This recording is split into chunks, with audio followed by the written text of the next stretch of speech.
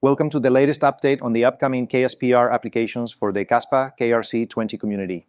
Starting with the highly anticipated wallet extension for Chrome. This new wallet is being designed to be clean and easy to use. Our goal is to make it a solid, secure custodian for your KRC20 assets. We are working hard to build extra layers of security into it so you can feel confident that your precious assets are safe. Next, we're developing a new Web3 application that's all about privacy and control over your data. Nothing is stored locally. All data comes directly from secure external APIs. This app will feature a streamlined look and feel, giving you everything you need to manage your portfolio, browse the marketplace, and here's the exciting part: prepare for Kasplex's upcoming swap feature.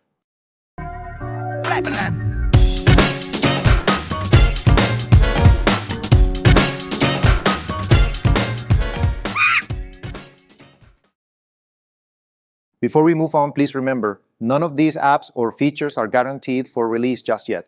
Everything you're seeing here is subject to change, and features may be adjusted at any time without notice. So let's take a closer look at what the new wallet will offer. It's set up to show estimated prices for all your KRC20 assets, updated directly from the KSPR bot marketplace. This wallet covers all the basics: managing contacts, sending and receiving KRC20 assets, and Kaspa, and even importing and exporting private keys. For extra security, we're also adding two-factor authentication for transactions, creating an extra barrier against scams. In the future, this wallet will even be able to sign transactions in Web3 applications, allowing you to place sales orders in the marketplace or buy assets, all from the same secure platform. Now, to keep things straightforward, minting will remain with the KSPR bot. You can simply transfer your minted KRC20 assets to this wallet for an added layer of security. Since this wallet is still in development on testnet, I'll use a couple of applications from an earlier tutorial to show the progress we've made so far in receiving Kaspa and KRC20 assets. Let's start by sending some Kaspa, followed by a testnet KRC20 token I created. If you'd like to try out this code later, you can find the repository link in the video description. Next, a big announcement from Kasplex. They're enhancing the KRC20 ecosystem by optimizing the protocol for liquidity pools. This improvement is all about creating a solid and secure solution for the KRC20 community, keeping us on track while we wait for smart contracts and layer 2 updates on Kaspa.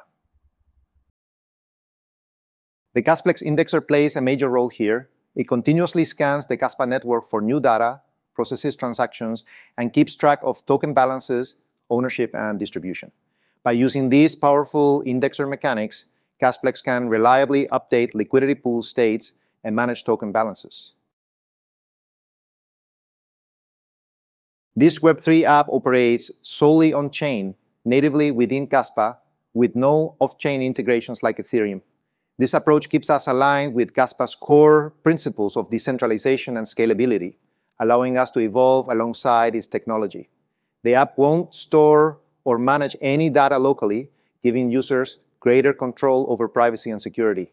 Instead, it securely pulls all necessary information from external APIs, including Kasplex Indexers, Kaspa services, and data from your wallet after secure authorization.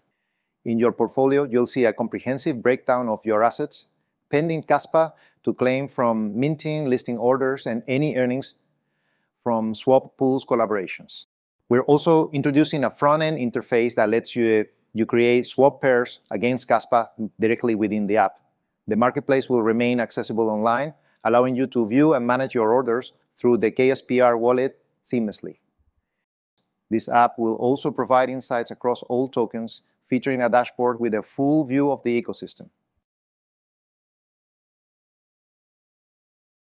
Plus, we're exploring a voting mechanism for KRC20 assets, or KDAO, which could unlock exciting new possibilities for the community. Looking ahead, we may support a transition to ZK Rollup Layer 2 in collaboration with the Kaspa community.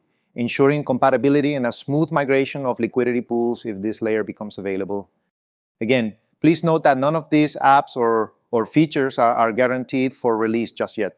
Everything discussed here is still under consideration and may change as we wait for Kasplex to release its new features. All features are subject to adjustment at any time without prior notice. That's it for this update. Thank you for tuning in. I hope you found this content valuable. Don't forget to subscribe to my YouTube channel for more tutorials and insights like this.